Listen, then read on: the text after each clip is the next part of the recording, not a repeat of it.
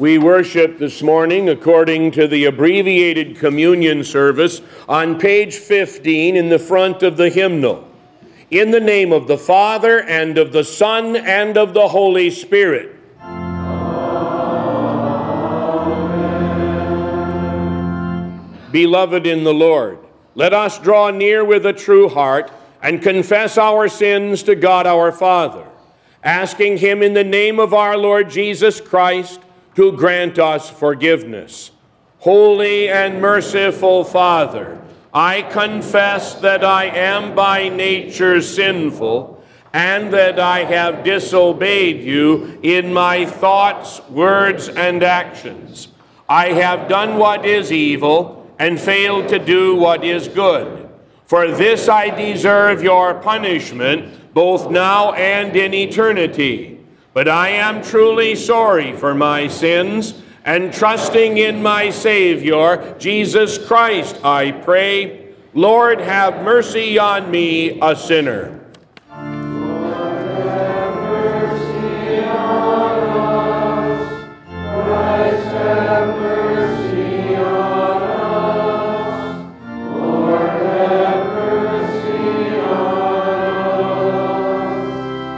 God, our Heavenly Father, has been merciful to us and has given His only Son to be the atoning sacrifice for our sins.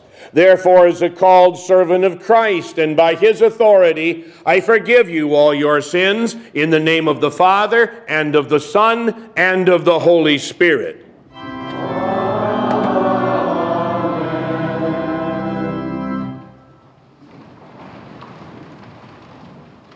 Our Old Testament lesson for today is from Proverbs chapter 3, beginning at verse 5. Trust in the Lord with all your heart, and lean not on your own understanding. In all your ways acknowledge Him, and He will make your paths straight. Do not be wise in your own eyes. Fear the Lord and shun evil. This will bring health to your body and nourishment to your bones. Honor the Lord with your wealth, with the first fruits of all your crops. Then your barns will be filled to overflowing, and your vats will brim over with new wine. So far, the Old Testament lesson. Our psalm of the day, these words of Psalm 37, trust in the Lord and do good. Dwell in the land and enjoy safe pasture. Delight yourself in the Lord, and He will give you the desires of your heart. So far, the psalm of the day. And our epistle lesson from 1 Timothy chapter 6 begins at verse 6. But godliness with contentment is great gain. For we brought nothing into the world, and we can take nothing out of it. But if we have food and clothing, we will be content with that. People who want to get rich fall into temptation, into trap, and into many foolish and harmful desires that plunge men into ruin and destruction. For the love of money is a root of all kinds of evil. Some people, eager for money, have wandered from the faith and pierced themselves with many griefs. Command those who are rich in this present world not to be arrogant, nor to put their hope in wealth, which is so uncertain, but to put their hope in God, who richly provides us with everything for our enjoyment. Command them to do good, to be rich in good deeds, and to be generous and willing to share. This way they will lay up treasures for themselves as a firm foundation for the coming age, so that they may take hold of the life that is truly life. This is the word of the Lord. Your word is a lamp to my feet and a light to my path. The Holy Gospel is written in the 18th chapter according to St. Luke, beginning at the 18th verse.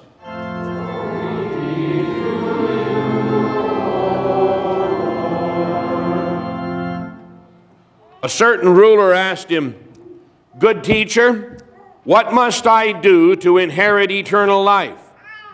"Why do you call me good?" Jesus answered. "No one is good except God alone.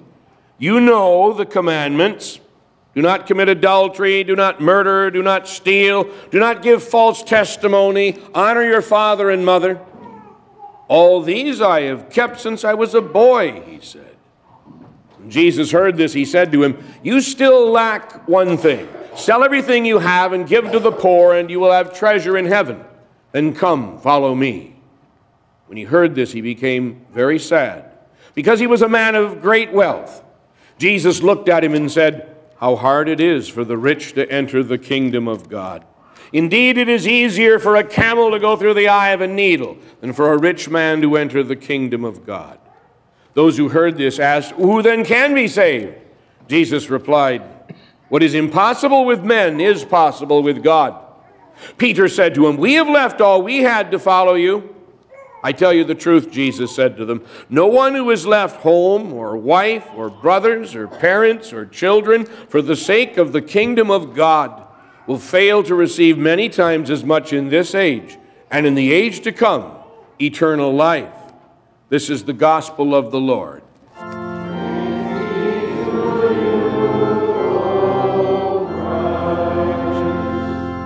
Let us join in confessing our faith according to the words of the Nicene Creed as printed on page 18 in the front of the hymnal. We believe in one God, the Father, the Almighty, maker of heaven and earth, of all that is seen and unseen. We believe in one Lord, Jesus Christ, the only Son of God, eternally begotten of the Father, God from God, light from light, true God from true God, begotten, not made, of one being with the Father. Through him all things were made. For us and for our salvation, he came down from heaven, was incarnate of the Holy Spirit and the Virgin Mary, and became fully human. For our sake, he was crucified under Pontius Pilate. He suffered death and was buried. On the third day, he rose again in accordance with the Scriptures. He ascended into heaven and is seated at the right hand of the Father. He will come again in glory to judge the living and the dead, and his kingdom will have no end. We believe in the Holy Spirit, the Lord, the giver of life, who proceeds from the Father and the Son, who in unity with the Father and the Son is worshiped and glorified, who has spoken through the prophets. We believe in one holy, Christian, and apostolic church. We acknowledge one baptism for the forgiveness of sins. We look for the resurrection of the dead and the life of the world to come. Amen.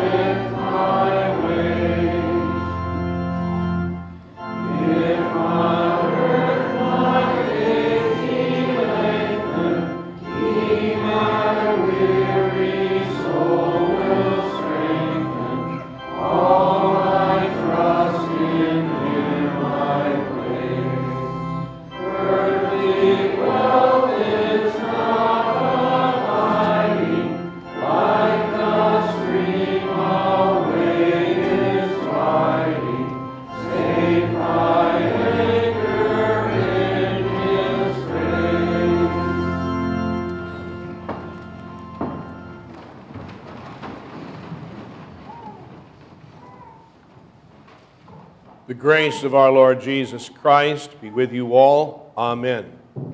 Our text in our continuing study of St. Luke's Gospel from this 18th chapter.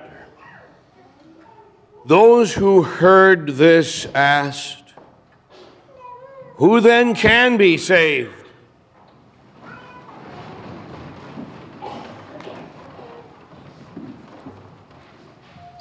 A certain ruler asked him, "Good teacher, what must I do to inherit eternal life?" Luke tells us that this man is a ruler, doubtless in the synagogue. Matthew tells us he is a young man. Mark tells us he has great possessions. Hence, the title that we learned for this biblical account ever since our teachers taught it to us for the first time. It is the story of the rich young ruler. Now, here is a man who is wealthy and influential. He is a young man who has reached the top of the ladder early in life. He is the kind of man that you would expect would be well respected and respectable. He did not earn his high level of living by larceny like the publicans, nor did he spend his inheritance that perhaps he had on hookers and booze like the prodigal son. No, he's a respectable man. Matthew draws our attention to the scene with the word "behold," as in, now isn't this something remarkable? Mark tells us that the man ran down the road to meet Jesus, fell at his feet. Now, what would compel this man running down this dusty road in a business suit, if you will, to fall down at Jesus' feet with this urgent question, not caring who knows or who hears or who sees? Just this and this only. The man has a question. I mean, a real question. He comes to Jesus with something that is heavy on his heart and burdening his mind. He comes to Jesus with an honest-to-goodness question. This in itself is refreshing. He does not come to Jesus and ask about retirement plans, weight loss, 12 steps to a perfectly organized life. He comes to Jesus with an honest-to-goodness question about heaven, the life hereafter, eternal life. Young as he is, he understands a man cannot stupidly, blindly keep living for today, for the here and now, for the next weekend and the next paycheck, that there are some things that are more important. He comes to Jesus with a question that determines everything else in life. I mean, how many people are there in this world? I mean, how many people are there in Bangor who go through their allotted 70 or 80 years of life and never ask the right question? Or, if they pose it, don't hang around long enough to hear Christ's answer. This man has a question. "Good teacher, what must I do to inherit eternal life?" Jesus answers his question with another question. "Why do you call me good?" Jesus answered. "No one is good except God alone. You know the commandments. Do not commit adultery, do not murder, do not steal, do not give false testimony, honor your father and mother." Jesus is really prodding him with this question. Why do you call me good? There's only one who is good, God. Yeah, he's prodding him to think. If only God is absolutely good.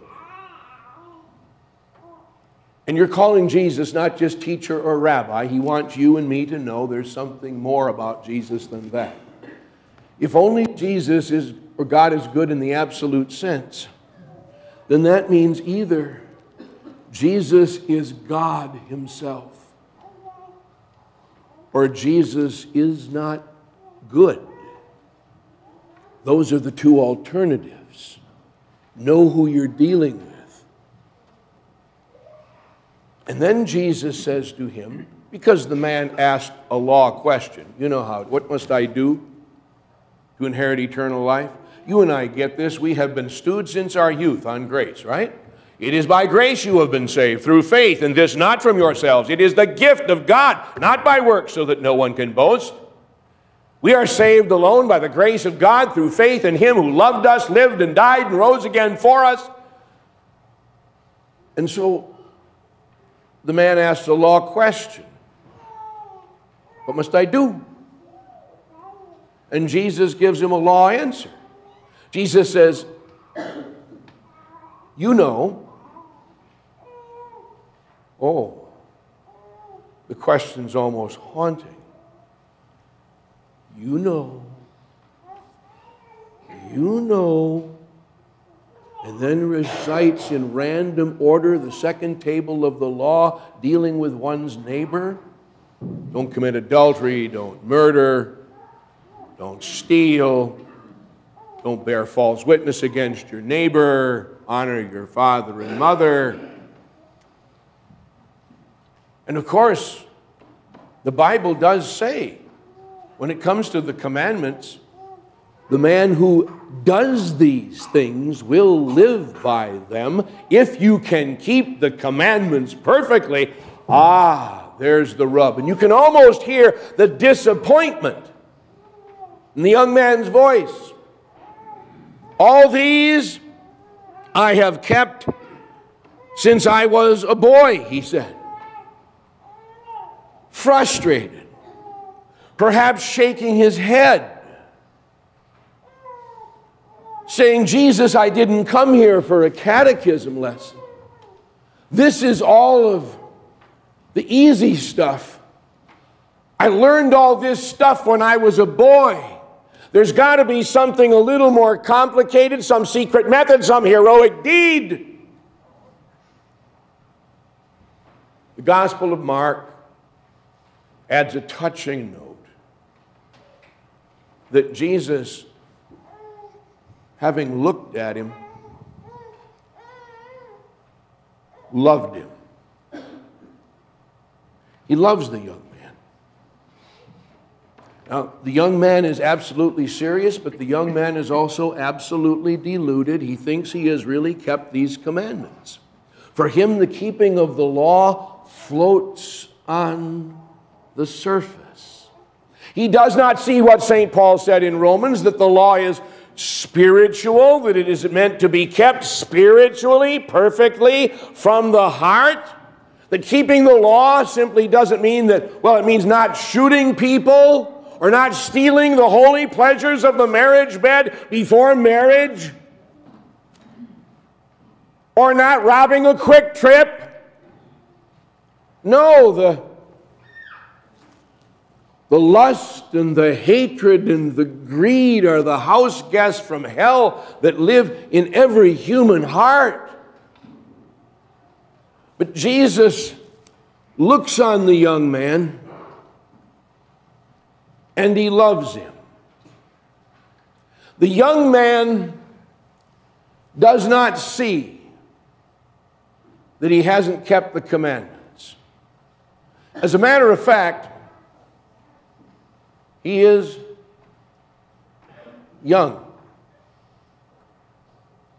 Maybe he hasn't lived long enough to humbly see just how badly off he is and that all have sinned and fall short. You know what a young man may get with his head Oh yes, all have sinned, all have fallen short, we're all sinners. He may not get here. It is sometimes, not always, but sometimes, the left-handed grace of old age that sees how much we have failed and how much we need Christ, and that if we don't live by grace, we shall not live at all. It is this left-handed grace which the man needs to see that he doesn't quite get. And so Jesus says, you know the commandments. And he rattles them off. No, I need something else. The young man knows something is missing. There are dark corners in this young man's soul where he has not taken the candle of the Lord. Because if he had done so, he would not ask this question in the first place. Confident as he is that he has kept all the commandments, that he's okay with God, Jesus poses something else to him. Jesus heard this and said to him, you still lack one thing. Sell everything you have and give to the poor, and you will have treasure in heaven. Then come, follow me. With one word, Jesus takes apart all of his help in himself. With one sentence, he exposes the fact that this man has not kept commandment number 1. He has another God. He has a false God. This false God has been weighing him down, and he has been dragging it along throughout his whole life. And Jesus now says, I want you to unload this thing that is burdening you. One thing. Sell everything you've got, give it to the poor. You'll have treasure in heaven. Come follow me. You haven't even kept commandment number 1. The man's reaction, stunningly sad. When he heard this, he became very sad because he was a man of great wealth. Slowly, sullenly, in one of the saddest scenes in the 4 Gospels, this man turns around and walks back down that road, exceedingly, very sad, because he had great wealth. Jesus, the divine physician, does not prescribe the same prescription for everyone. He does not ask everyone to offer up his son on a mountain, but he asked Abraham. He does not ask everyone to take a vow of poverty and go on welfare, but he did ask this man to give it all away. Jesus knows how to touch the one spot that might be the problem with us. What if Jesus were to talk to us about that one thing in our life? What would he ask us to give up? What would he ask us to walk away from? What would he ask us to stop doing or start doing in order to have treasure in heaven? what would it be? Because you see, Jesus always comes to us at that point. He chooses to enter the one place that we have walled up with concrete. He chooses to talk to us about the one subject where we have pounded in a no trespassing sign.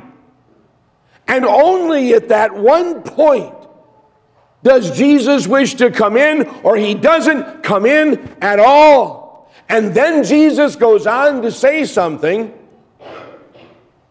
that has stunned people for more than 20 centuries. Jesus looked at him and said, how hard it is for the rich to enter the kingdom of God. And indeed, it is easier for a camel to go through the eye of a needle than for a rich man to enter the kingdom of God. Those who heard this asked, who then can be saved? Jesus replied, what is impossible with men is possible with God. What an impossible and laughable picture this is that Jesus paints. His supposed followers, laden down like a drove of camels, thinking to stampede through the eye of a dressmaker's needle. How silly! How impossible! And the disciples say that. The disciples who were not always known for catching on quickly. They caught this. Well, if that's the case, well then who then can be saved? They get it. They get it that it isn't just rich people Jesus is aiming at, it's any of us. A poor man can be just as fully hung up on wealth or on some other hang-up in his life as a rich man. It's just that the poor man doesn't have any and he wants to get it, and the rich man has it and he wants to keep it. But it's all the same problem. And Jesus says, with men, by human effort, this is impossible, but with God, all things are possible. And so we learn once more, yeah, with God, not by my doing, not by anything I have done. Who then can be saved? Only by grace, not by anything that I have, not by anything that I do, but only by the doing and dying of Jesus Christ. With God, all things are possible. And then Peter pipes up. Peter said to him, we have left all we had to follow you. I tell you the truth, Jesus said to him, no one who has left home or wife or brothers or parents or children for the sake of the kingdom of God will fail to receive many times as much in this age and in the age to come, eternal life. We might think of Peter's question, well, that rich guy, he walked away. We have left everything to follow you. What are we going to get? It sounds so mercenary. It's so tacky. What's in it for us? But Jesus does not rebuke him for the question. Jesus understands that we really want to know, is there treasure in heaven? Is the life to come something that will make up for all the things that we've gone through here for the sake of the faith? God here promises he will not turn the sacrifices of grateful hearts into the ashes of regret. Anything that we now have is nothing. Family, friends, wealth, all of it is nothing compared to what Christ Jesus will do for us. Not because we have earned it, not because we have deserved it, but because it is his good pleasure to make up to us thousandfold anything we have lost for his sake here on earth. The young man, he was young. He walked away, left, went down the road. Maybe he got older. Maybe eventually The word of Jesus had time to work on his heart, and he came to see just how useless all this stuff was that let him down anyway. Did he ever think about it? Did he later come back to Christ? Throw it all at his feet for something far better? Jesus, priceless treasure. We're not told. How will the story end for you and me? Do you remember how the story started?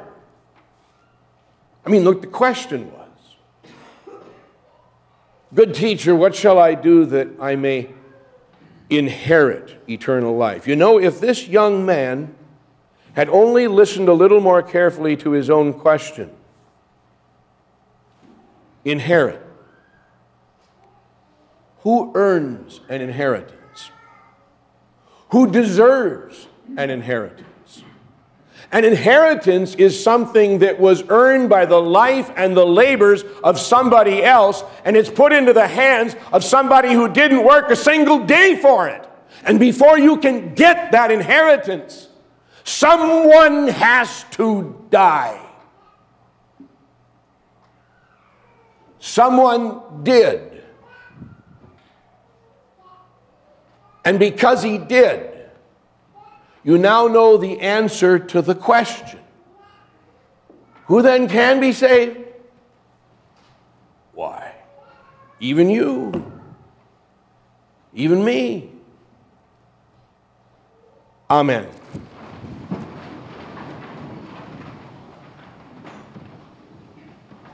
The peace of God, which surpasses all understanding, shall keep your hearts and minds through Christ Jesus. Amen.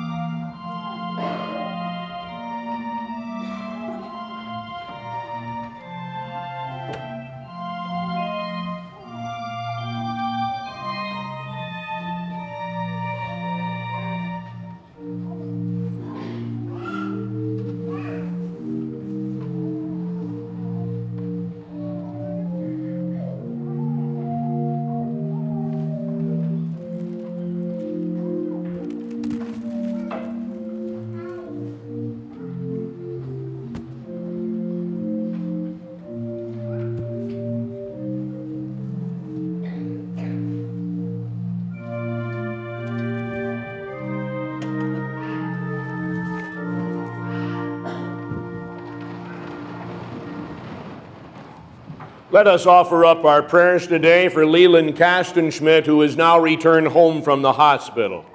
O Lord, you are the great physician of soul and body. You chasten and you heal. We pray that you would look with mercy on your servant and restore his strength.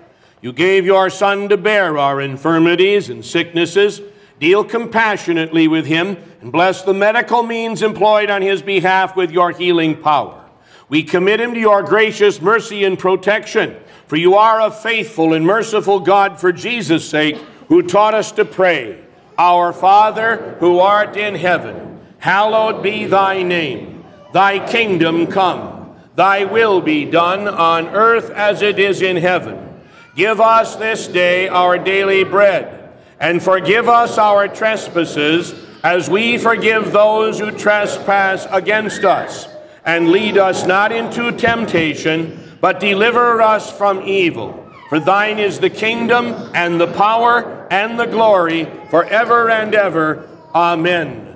We continue with the communion portion of the service, beginning on the top of page 23 in the front of the hymnal. Our Lord Jesus Christ, on the night he was betrayed, took bread. And when he had given thanks, he broke it and gave it to his disciples, saying, Take and eat, this is my body, which is given for you. Do this in remembrance of me. Then he took the cup, gave thanks, and gave it to them, saying, Drink from it, all of you. This is my blood of the new covenant, which is poured out for you for the forgiveness of sins. Do this whenever you drink it in remembrance of me. The peace of the Lord be with you always.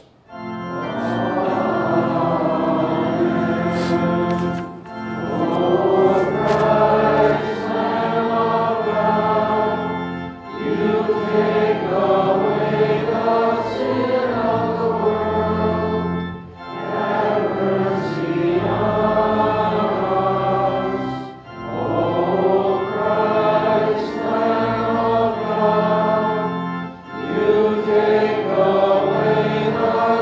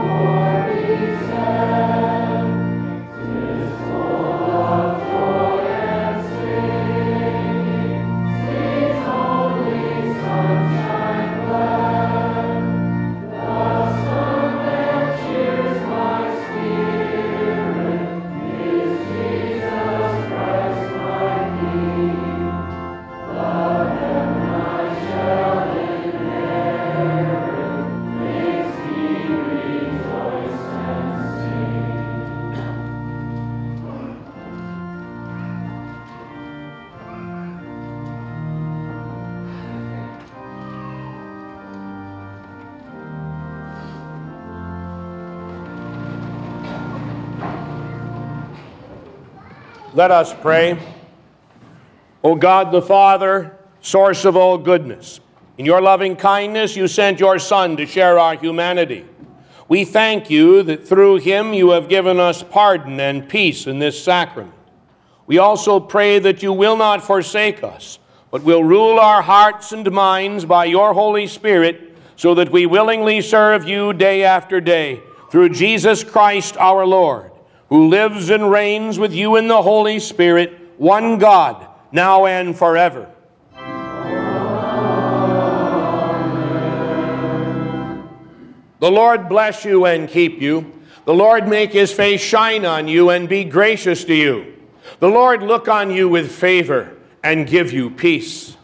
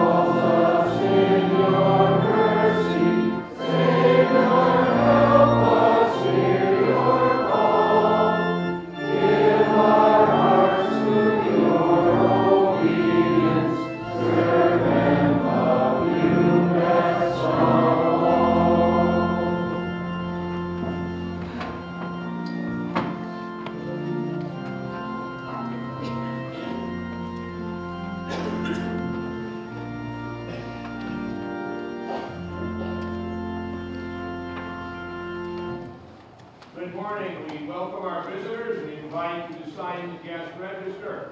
You're all invited downstairs for the fellowship time. Please greet each other.